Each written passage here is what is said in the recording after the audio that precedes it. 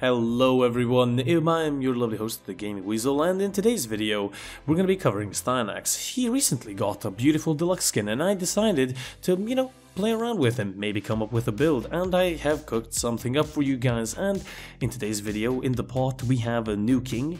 We basically have infinite amounts of health, shields, overguard, and also energy, and basically everything else you could possibly need in Warframe, in a Warframe 2 basically, and we have that in Styanax. Now, what kind of passive and abilities does he have? Well, the passive is gonna give you critical chance per shields active, so keep that in mind, and that's 1% per 40 shields, and this is doubled for spear guns, which is very nice, but you're not gonna be using spear guns. The first ability, Axios Javelin. You throw a javelin, preferably impale an enemy, do puncture damage. If you don't, you're going to be doing blast, and you're going to be summoning a vortex that is going to be sucking enemies in.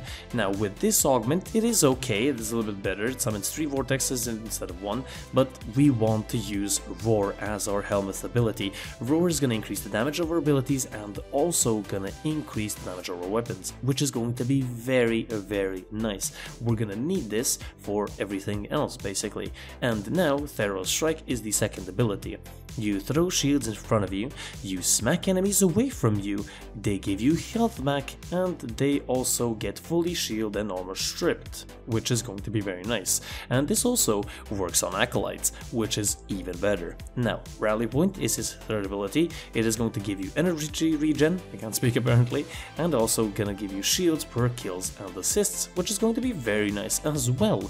And final stand, well, basically you're gonna be floating up in the air, summoning specters of yourself, and you're gonna be throwing a lot of javelins, doing a lot of slash and impact damage, sorry not impact but blast if you miss, so don't miss. And with this, we just need to prime it with something, it is going to be even better. But the icing on the cake is this augment mod right here, the Intrepid Stand mod. Damaging enemies gives you overguard, and this is going to be going up way high. Somewhere the maximum that I was about to gain, or that I had at one point, was 85,000 overguard, which is going to be very good. So talking about priming enemies, we're going to talk about the weapons. The Cedo is my primer of choice. I recommend you use this because the discs from the secondary fire are going to be very, very nice. They're going to be easily just throwing all around the room, jumping around the room, doing viral damage and also random status effects, and you can really easily cast your fourth ability, go in your final stand and kill those enemies while they're still getting primed, so that's going to be very good. That's why I don't recommend Epitaph or Core or any other, because this is, I guess, the smoothest transition. Now, secondary, we actually have none, and the main weapon of choice is the Chronon Prime with this build right here. This is going to basically be used only to kill the first few enemies, give you energy, and then you're off to the races, and that's basically it. But it is good to have a good melee weapon. You don't necessarily need the Chrono Prime, you can use something else, but I use it because it's the easiest way, easiest option, and that's basically it. But Styanax's build is going to be looking like this. A lot of power strength, growing power, power drift, augur secrets, precision intensify, then we have blind rage and also molt augmented.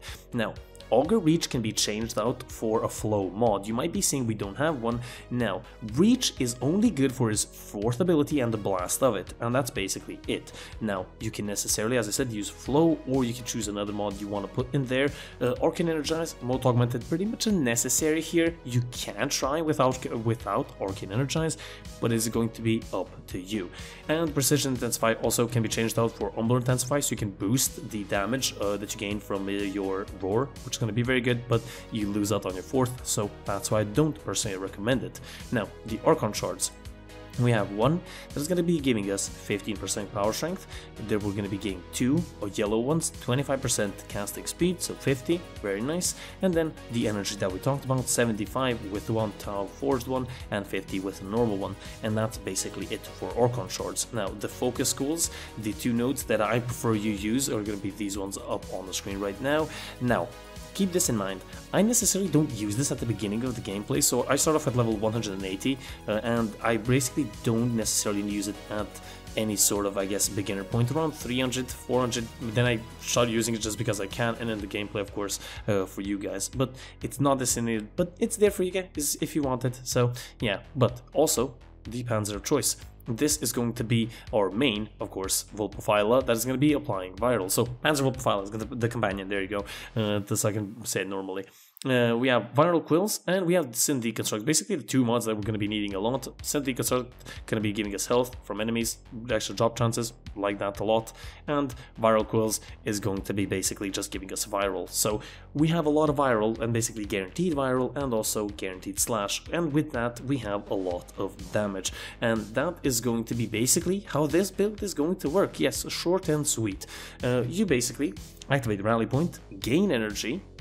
And whilst you're doing that, you can kill a couple of enemies with the Cronin or the Cedo, and what you're going to be doing from on is just using your fourth ability. Activate Roar when Growing Power activates, when Molt Augments builds up slowly, actually a lot faster than slowly, but you know, I'll say it like that. And then after a certain point, you're basically just going to be using Final Stand to kill everything. You necessarily don't need the Cedo or need the Focus Coil, but you can utilize them if you want. And that is basically it. That's how you play the build. To have fun, throw javelins all over the place, impale enemies, and do a lot of damage. That's basically what I recommend you do. I hope you guys enjoyed. If you guys did, do leave a like. Comment down below on what you think of the video and what you think of the build in general. I would love to hear that from you guys. And yeah, that's basically it. This has been the Gaming Weasel, over and out. And also don't forget to subscribe. Goodbye, love you.